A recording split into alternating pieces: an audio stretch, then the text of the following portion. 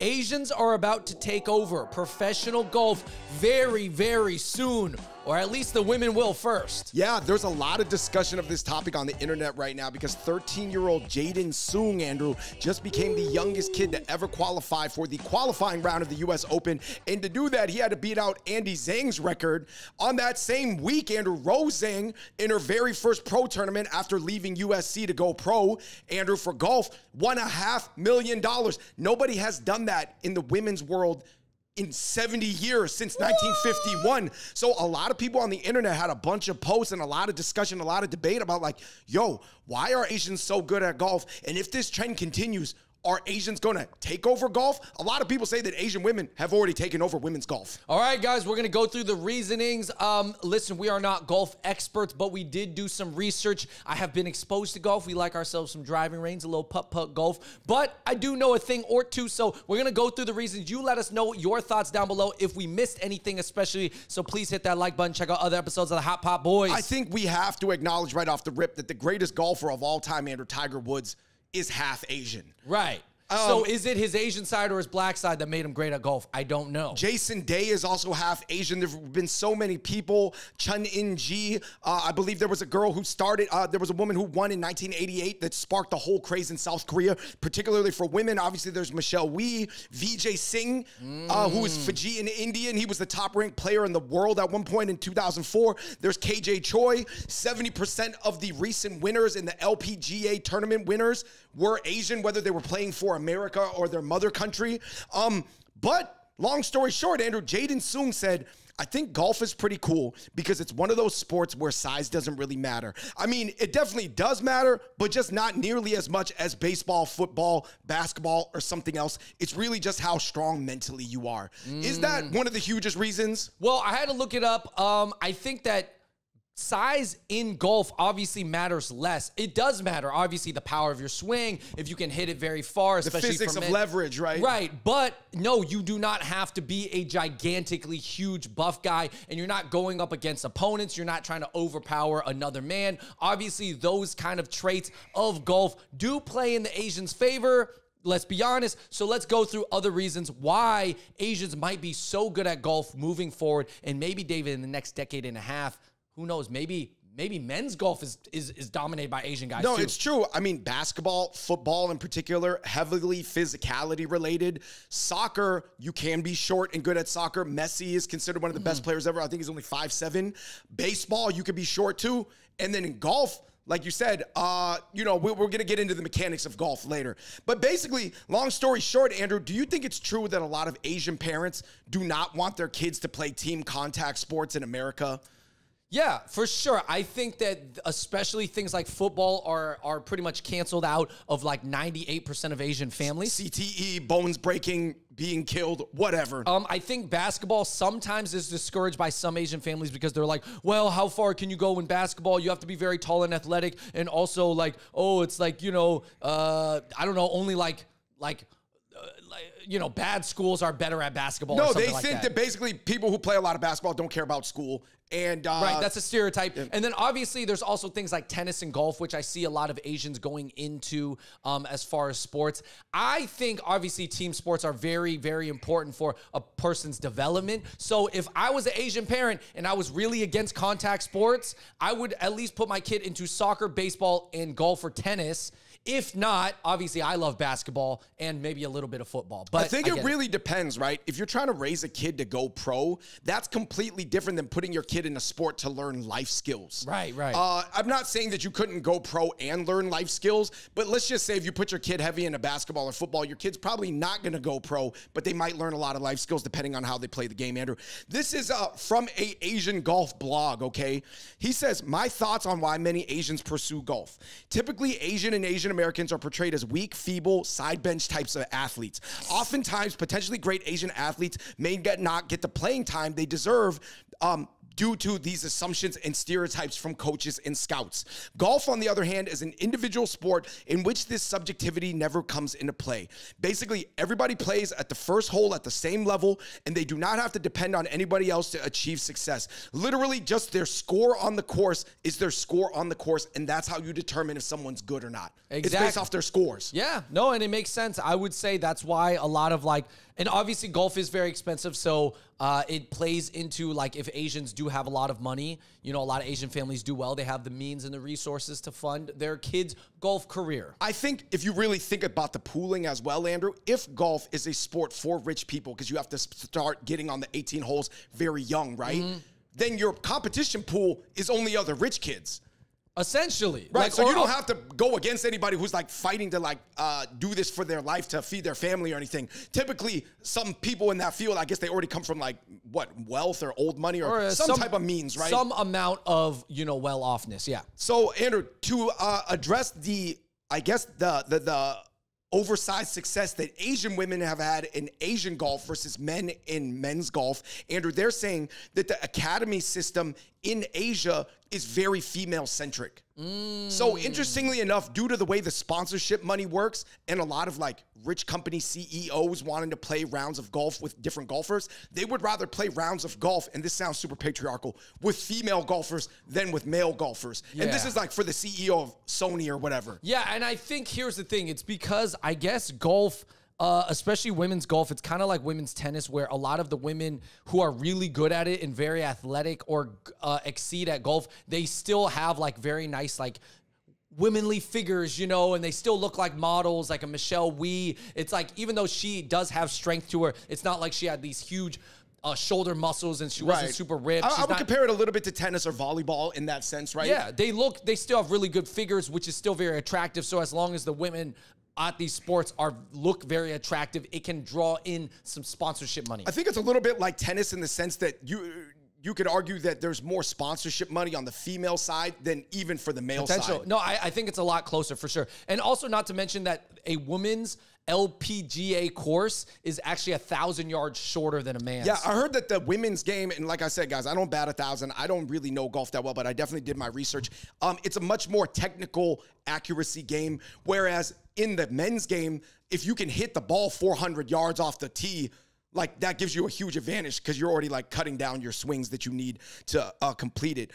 Somebody said that also in South Korea, for example, the reason why South Korean women have dominated so much more than the men is the men have to go to 2 years mandatory military service where all their golf skills are almost guaranteed to atrophy. Right. I also think golf is especially if you want to talk about avoiding contact and avoiding like potentially broken bones and you still want to go into a sport, already that is going to basically narrow down the sports that for example, like a pretty woman or a well-off woman wants to join. You know what I'm saying? Like a lot of like, even if a girl can play basketball and football and soccer, maybe they just don't even like consider it. For so sure. I mean, there's societal, cultural trends, guys.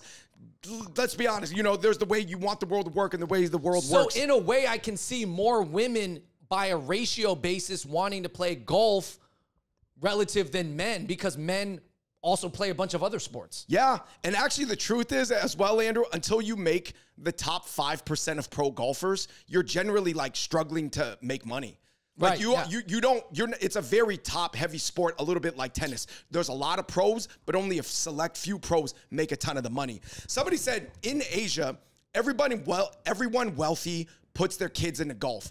In the US, it depends. Even wealthy families sometimes let their kids go into very blue-collar sports. For example, Johnny Manziel was from a very wealthy, old money oil family, but he still tried really hard to make the NFL. You would never see that in Asia. Yeah, I could see that golf being pretty much the only sport that a rich person in Asia would put their daughter through, for example. Or even potentially their son. Yeah. Because I started meeting a lot of rich Chinese kids later in my life, and a lot of them were like, yeah, I used to play basketball when I was young, but then I realized golf is my calling, and that is what my dad wanted me to do, to network for our global conglomerate. Yeah, no, there's a lot of networking and other benefits from doing golf as well. Somebody says, in America, basically you have to understand, in America, nobody really plays soccer at any serious level, which means that the serious serious soccer players have to go overseas to get good, but most people do not even play at all.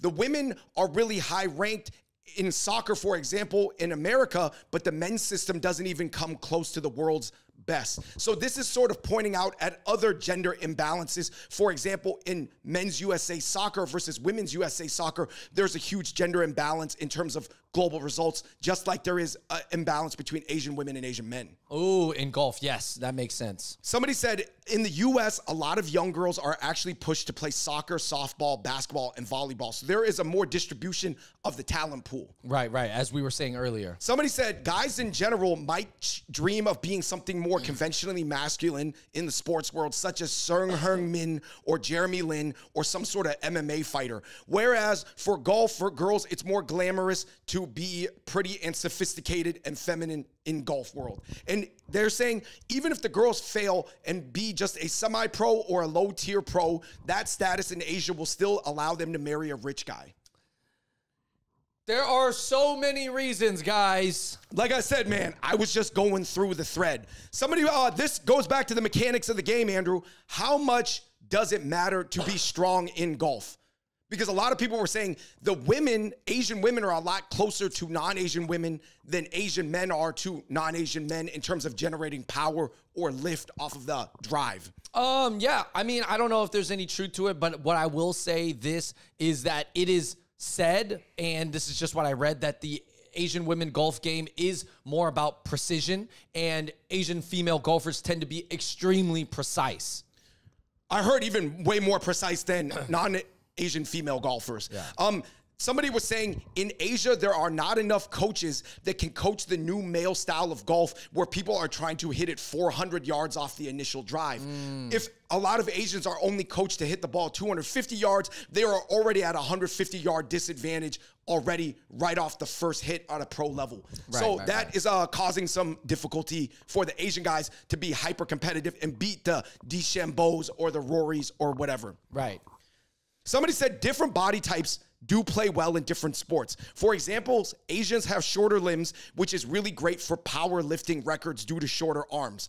Asians also disproportionately hold a lot of world gymnastics records. However, for basketball, it is very bad to have a short wingspan. Right. Well, I mean, that's true, right? Different populations, they tend to seem like they're better at different sports that have different type of attributes. bodies. Hell yeah, for sure. Andrew, some people were saying, is there a different Asian style play to golf? Somebody said, and I had no idea, that Asians have very long, deliberate backswings. So somebody was saying, just like I can have an eye test and tell when a player is a pro Japanese player coming to the MLB because their body moves different.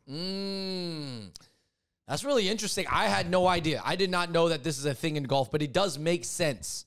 Andrew, I got a really interesting anecdote. I noticed that a lot of pro players from Japan just lift their knees up really high for basketball. Because I found all these, I used to play with a couple Japanese guys that were really high tier college players in Japan, and they lift their knees up a lot. Like on jumpers, they just lift their two knees up. It's a very unique style of jumper. I've just personally never really seen it in America. Oh, all right, David.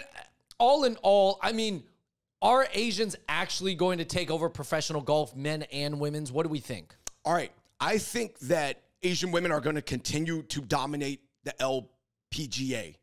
I think Asian women got it. Because think about it. Once you already took over 60% of something, why not take over 70? And once you took over 70%, why not take over 75%? I wouldn't be surprised to see, in the future, it's 80% Asian women. No, honestly, I think there's a chance, yeah. I think for Asian men, the situation is a little bit more complicated. Because if you think about it, I think more and more Asian guys are going to be able to qualify for the US Open. But in terms of winning, it's going to be tough because I heard that even the white golfers are becoming 6'1", 6'2", 6'3", 6'4", and really gigantic bodies because they're trying to overpower the course, then out-finesse the course. Ah, so you're saying it's almost like the men's game could be becoming a little bit more like the NBA with the three-point shot. How people are just like, yo, I don't need a mid-range shot because I'm just going to launch this three from 30 feet. Right. Do I need to snake the pick and roll when I can just hezzy pull from 45 feet? Right. Do you think that Asians are almost like the new WASPs of the 1960s? It seems like Asians really like Victorian, British Isle culture because golf was invented in like 1467 in Scotland. Yeah. It seems like Asians almost take Victorian era European culture more serious than American Europeans or white Americans or even Europeans in 2023. Yeah, I do think a lot of Asian families, and specifically like the upper middle class, like well-to-do Asian families that are oftentimes from all around Asia, though, including Southeast Asia, yeah, too. they have Thailand is also coming up, but I think that basically Asians are so much into luxury, hierarchy, status, and they're not all about like the contact sports. A lot of Asian families, right? Although Muay Thai is an Asian thing, but you know, in general, I think the majority I think the populations that are winning the golf matches in Thailand and the Muay Thai crowd are like different. Yeah, those are different segments of society. Yeah, right? So Asians really like nice things, and golf is the nicest sport. So I think it's probably going to continue. I think the guys will have a slower